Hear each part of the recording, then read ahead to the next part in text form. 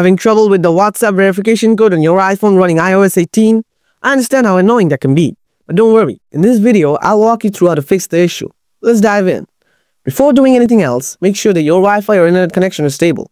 Try airplane mode on and off. Make sure you have entered the correct number. Solution 1.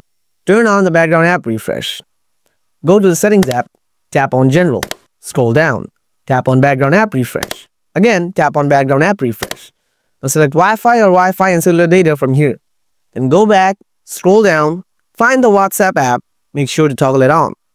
Solution 2. Clear app cache. First, open up the settings, then tap on General. Next, tap on iPhone storage. Now scroll down and find the WhatsApp app. Next, tap on WhatsApp, then tap Offload. And again, tap Offload. After that, tap Reinstall it. Now try to resend the code. If it still doesn't work, then follow the next solution. Solution 3. Reinstall WhatsApp app. Press and hold the app from the home screen. Then tap Remove app. After that, tap Delete app. Now go to the App Store. Tap on the search icon from the below. Type WhatsApp. Now tap on WhatsApp Messenger. Now install the app again.